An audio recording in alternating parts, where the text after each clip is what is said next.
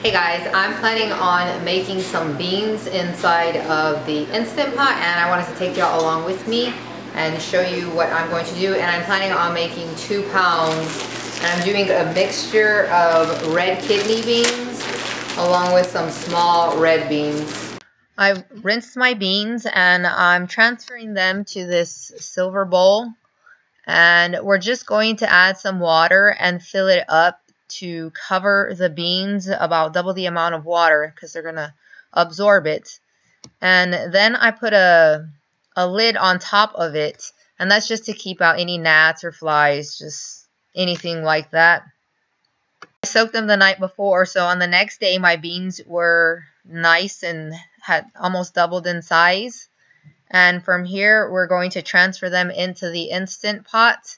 And I'm going to use the water I soaked them in because I used the spring water that we purchased and I didn't want to waste it. So anyways, fill up your Instant Pot.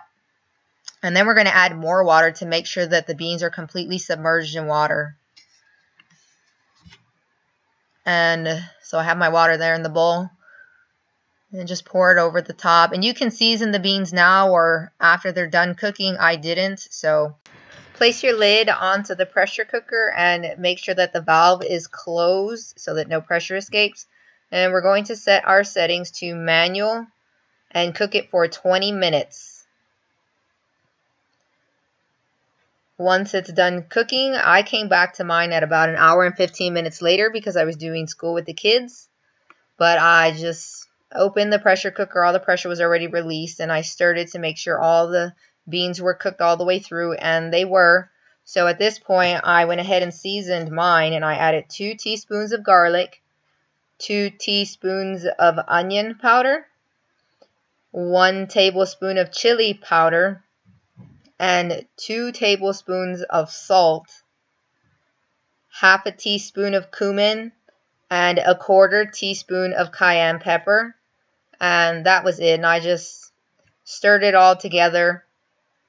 And I turned off the keep warm mode and turned it on to the saute mode. And I just let it simmer for a few minutes.